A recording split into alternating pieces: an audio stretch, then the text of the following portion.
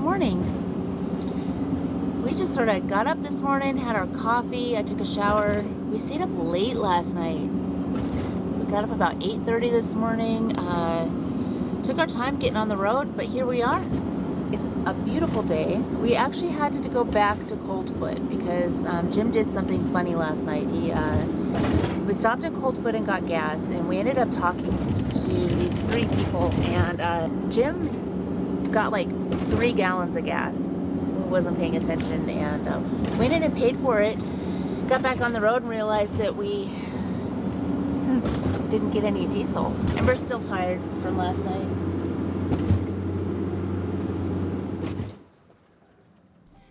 Today we continue our adventure north along the Dalton Highway, past the Arctic Circle on one of the most beautiful days we have seen in Alaska. We stopped to stretch our legs along the Trans-Alaska Pipeline and capture images of this enormous tower of steel stretching across the land. The pipeline is now over 40 years old and has carried over 20 billion barrels of oil down from the North Slope after oil was discovered in Alaska in 1968. This is such a cool shot. I mean, I don't think I've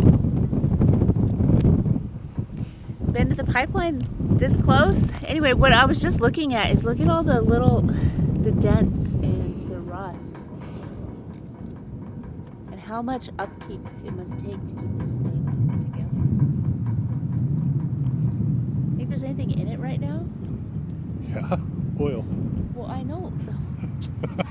Okay, I know there's oil. I was just wondering like how much, if any. There's a lot of reasons we escape into the mountains. But my God, look at this. It is incredible.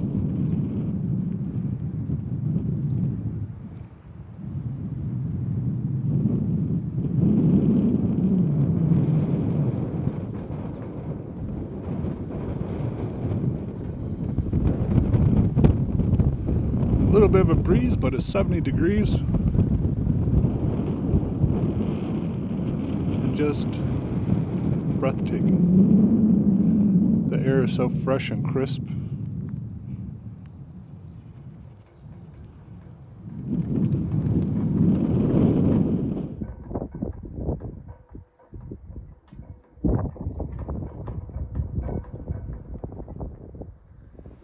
As we entered the straightest and smoothest section of highway we have seen, we are greeted by an enormous formation of rock called Sukapak Mountain.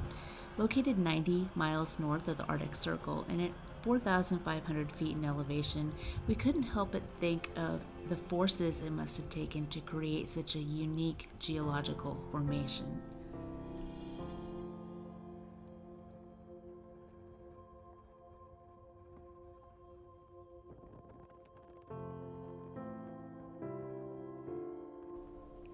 And this was just the beginning of what we are about to see along the Dalton Highway.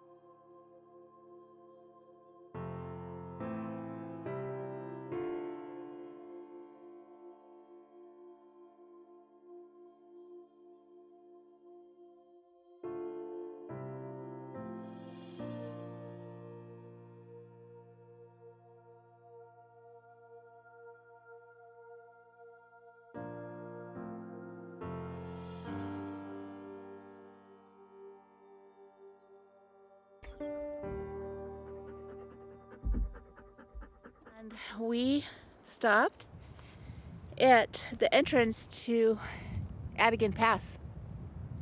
Getting ready to go up over the top. Wanted to let a few of the truckers go behind us and check it out. I'll do my best to film it. One of the challenges that we've had so far is the road is bumpy. holding the camera steady.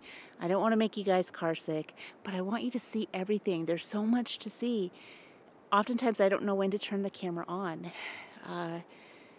So we're doing our best to capture all of it along the way, but I asked Jim to stop here, Adigan Pass. Let's do it. I'm trying to convince Jim to let me walk up one of these, I'm going to call it a hill, a mountain, but on the way back, my goal is to get to the top of one of those mountains, somewhere along the way. We'll see if we have time. So this area, this is the end of the forest. Moving forward, all we'll be in is tundra. The very last spruce tree is right up there on that ridge. And then there won't be any more spruce. Huh. I don't see a spruce tree, do you? Somewhere up there.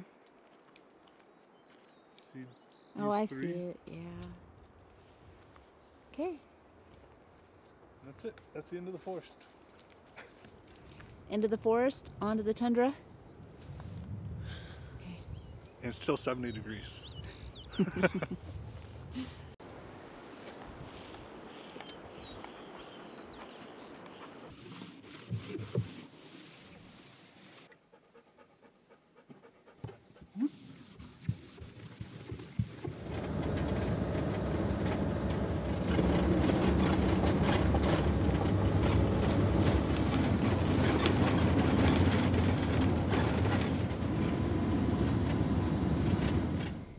Adigan Pass is a high mountain pass in the Brooks Range connecting oil-producing areas of the North Slope with the interior of Alaska. This is also the moment in our journey when we cross the Continental Divide. The natural beauty we discovered here was larger than life. Let's pause to take a look, and you'll understand.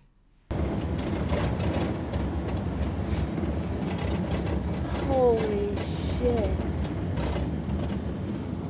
Oh my god. You gotta stop here. Look at that. You just come up over that and you come into this. Look at this.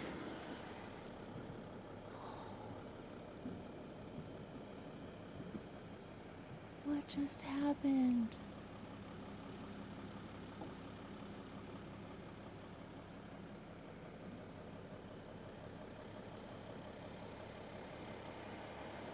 Does it get any better, babe? Does it? Does it get better than that? Yep. What? No way. That was awesome. We just came up over that pass and boom. In this.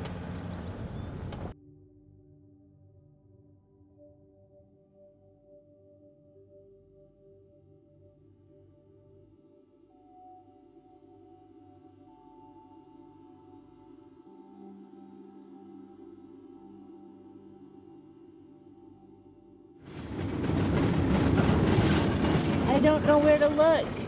Do I look that way, or that way, or that way?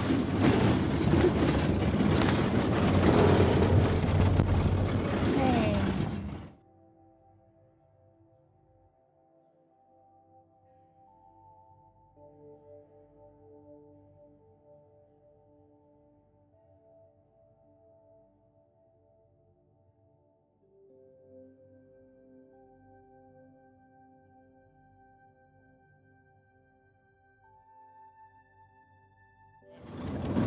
This is just, so I guess what, depending on the weather, is depending on your experience coming through here, right?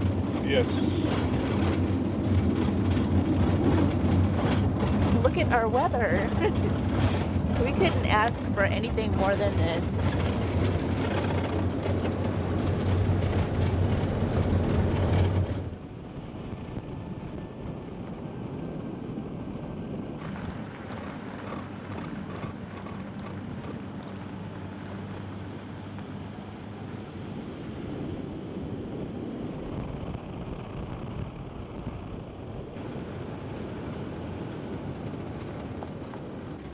Wow.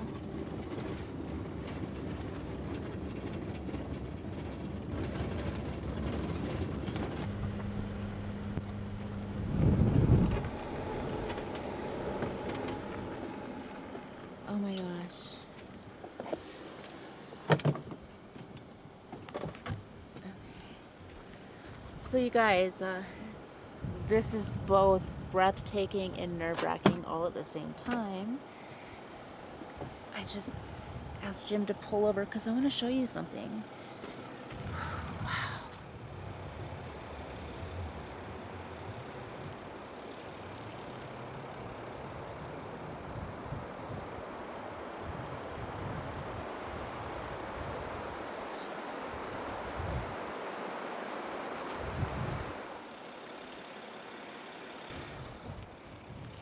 That's incredible.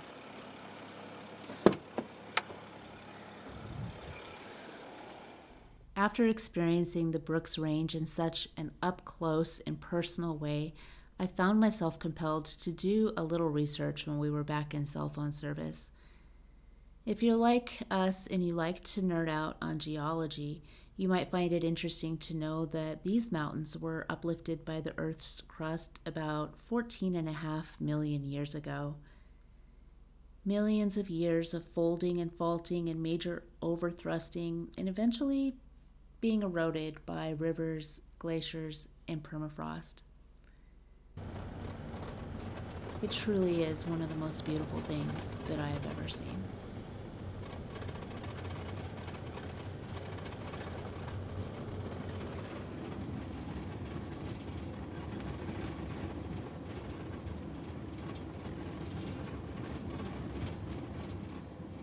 Show me what it's like to be circling among the clouds. Because without you by my side, I would be stuck here on the ground. You're lighting up the way, I can see the road ahead of me. I won't be stumbling in the dark. Your eyes are shining like the stars. I was down until you saved me, until you set me free. My eyes were closed, now I see clear as day. And I just wanted to say that you can take me high. Feels like I can fly.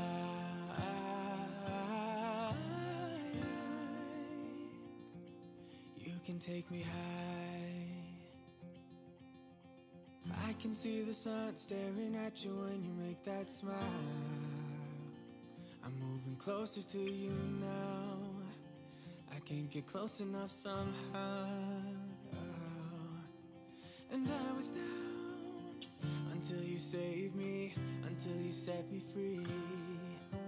My eyes were closed, now I see clear as day. And I just wanted to say that you can take me high.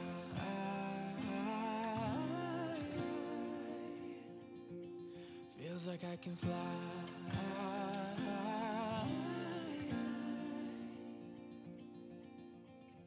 I don't need anybody, I don't need anybody else. No one will ever take me, no one will ever take me away from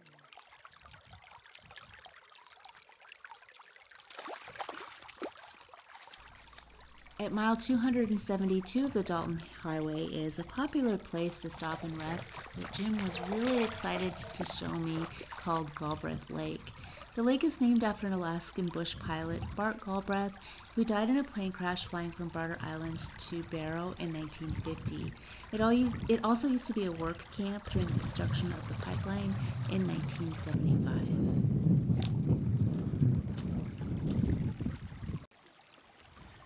Well, we got to the end of the road here.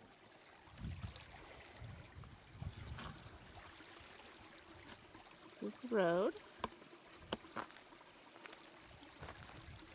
Okay, I was showing them that we just got to the end of the road. So our goal is Galbraith Lake, but there's a little bit of snow. So I don't think we're gonna make it. Jim just got back from walking it, and not too bad right here, but the further you get in, the deeper the snow. He wants to go right over here to the campground. So close, but so far.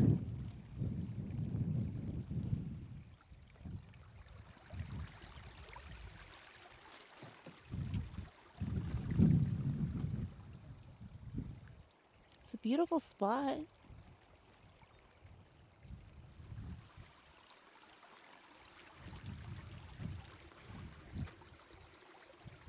So I guess we'll call it a day. Call it a day? It's only frickin' 3 o'clock in the afternoon. Let's keep going.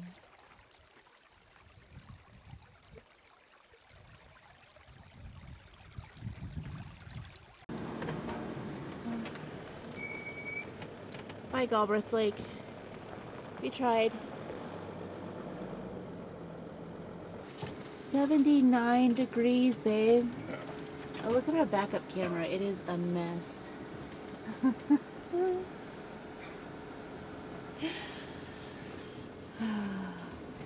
that say 79 degrees?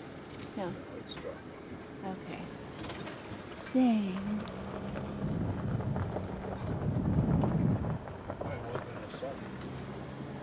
It's like 72 degrees. Bumpy and beautiful.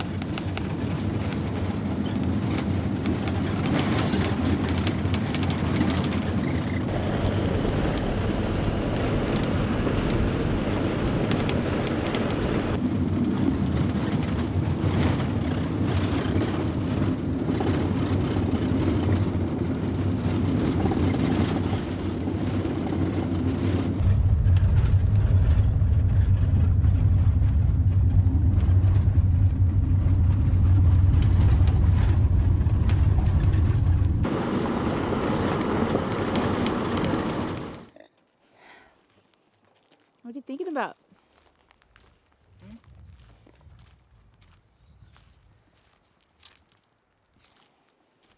This is just a beautiful area.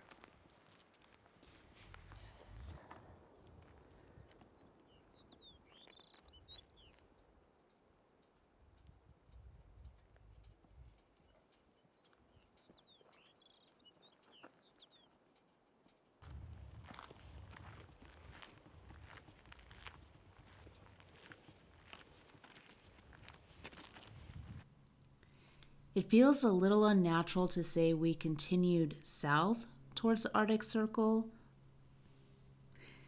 but we did.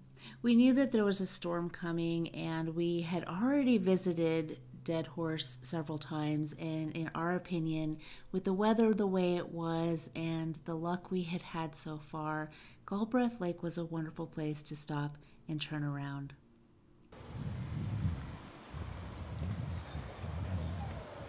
Huh.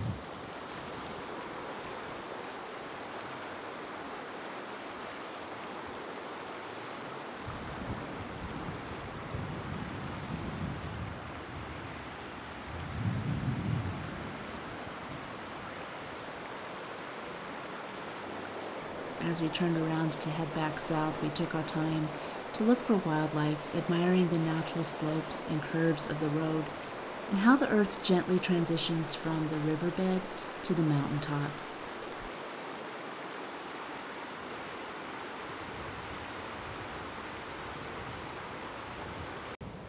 Ember sees the water. She's not having it. I can't believe she hasn't jumped out.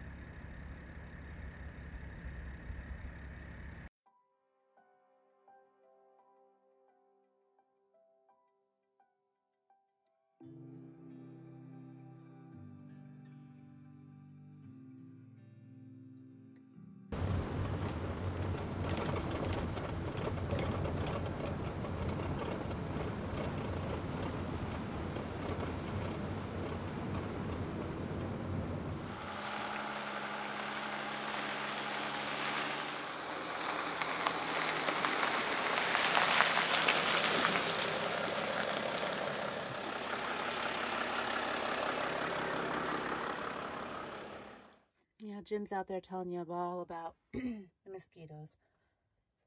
They're all over the place out there. And a whole bunch got in here too. So I'm in here on mosquito duty. With some vegetables and ranch. Waiting on a hot dog. But I think I'm gonna hang out in here because I need to get rid of these mosquitoes. There's one on Ember right now. I need to get rid of that. Sorry, honey bunny. And I'm gonna hang out in here. They're gonna target practice out there. I think I'm gonna eat my hot dog and my veggies and call it a night. So we decided to stay the night here at the Arctic Circle. And this is the Alaska Life. I don't know if you can see all the mosquitoes.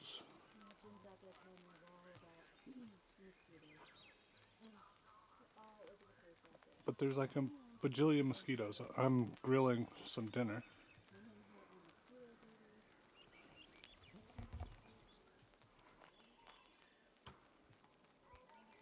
The funny part is it's raining, and rain is supposed to make mosquitoes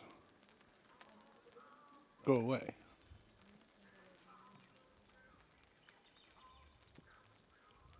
But they're all over the place.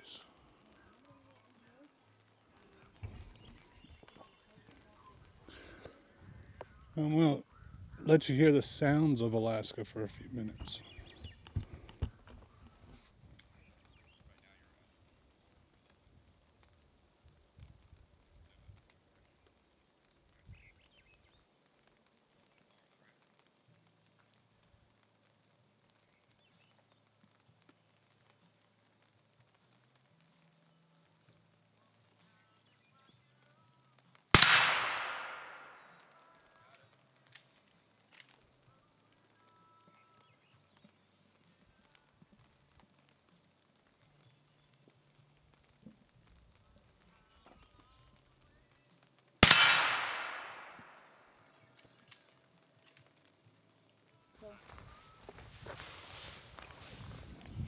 So that's what it sounds like in Alaska, just so that you're prepared. If you ever come up here, Alaskans like to play.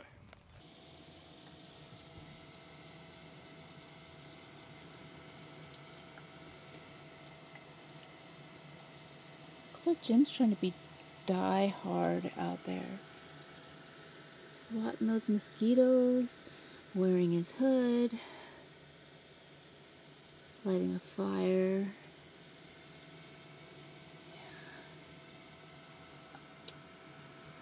I've got my diffuser, my Ember,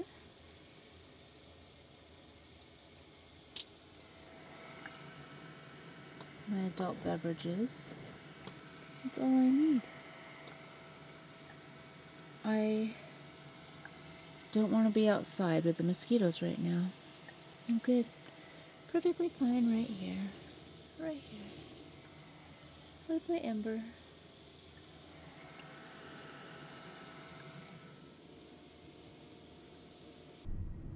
When you're up and on the road early, this is exactly what you don't want to be faced with. Remember when we said in an earlier video to expect the unexpected? Weather conditions changed on us overnight, pouring down several inches of rain, which would normally be fine, but did I mention that certain parts of the Dalton Highway are treated with sodium chloride, which can turn a manageable drive into a slippery, dangerous mud bath? In late April, frost boils and soft spots appear, and the rain turns these frost heaves into what I call soft spots of surprises, because you never really know what you're going to get when your tire hits one of these spots at 45 miles an hour on an 11% gradient. If you're planning to drive this road during your explorations of Alaska, don't forget that slippery sneaks up on you.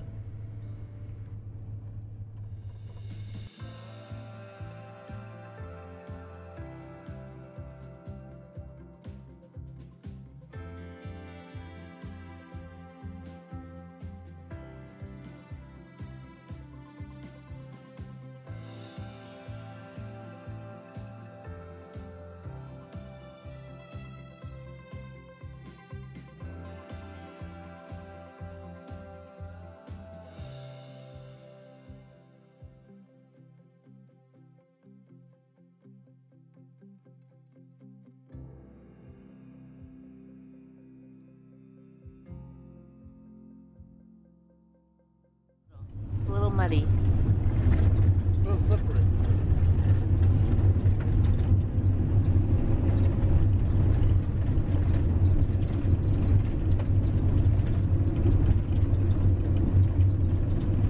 Good morning.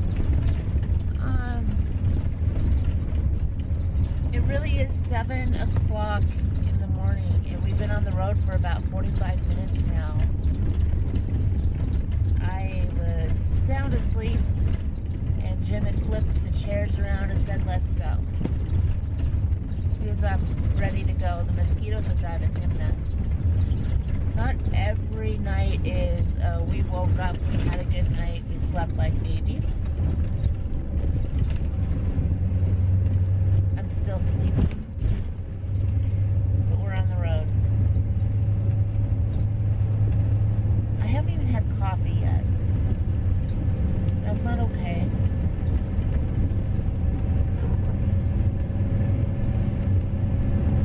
Well,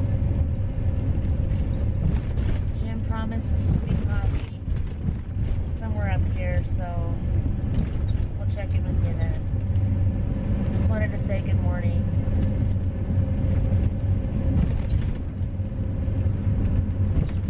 I'm gonna get him back for this.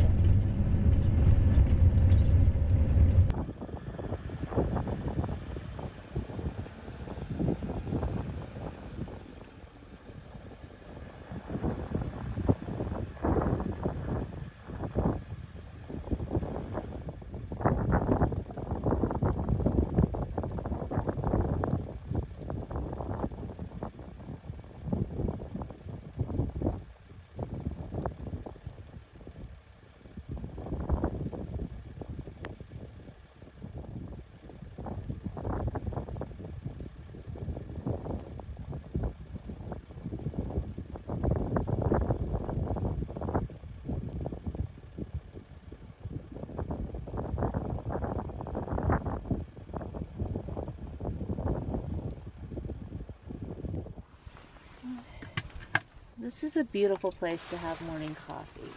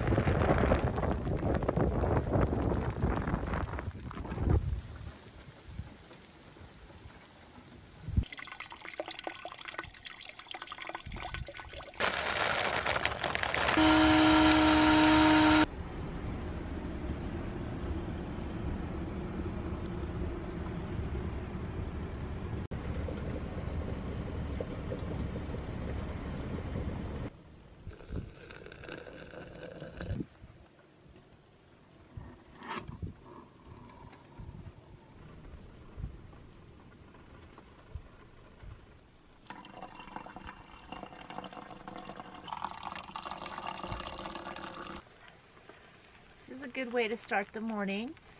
I have my chocolate chip cookies and coffee. Rain.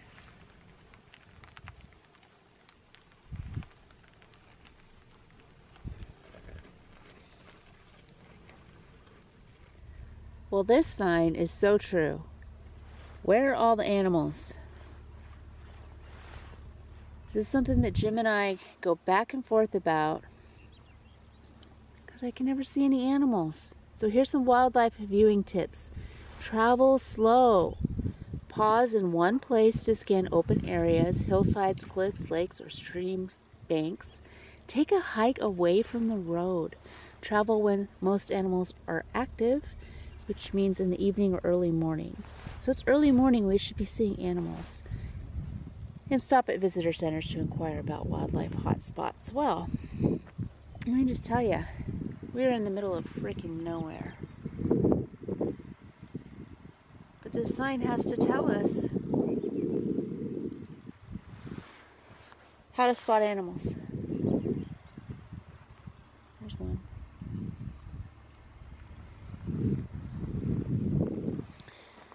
I'll let Jim tell you what this spot is. Okay, here you have rules of the Dalton Highway, even though we've been on it. Where are we? So this is Yukon River Camp. It's a little campground that's free. And we're about a mile from the river. Huh. I gotta say, it really is random. And there are some spots in the woods, but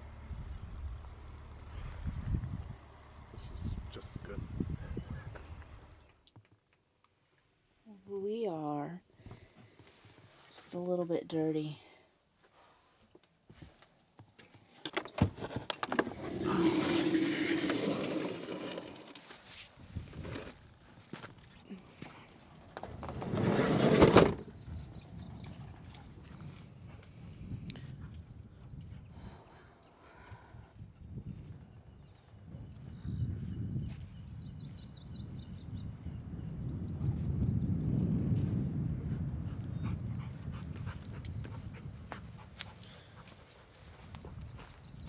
Welcome to the Yukon River. I think we've told you about the pipeline. Runs oil from Prudhoe down to Valdez. We've talked about it in a couple of our videos. And up here is Prudhoe Bay in Alaska. The pipeline runs all the way down to Valdez.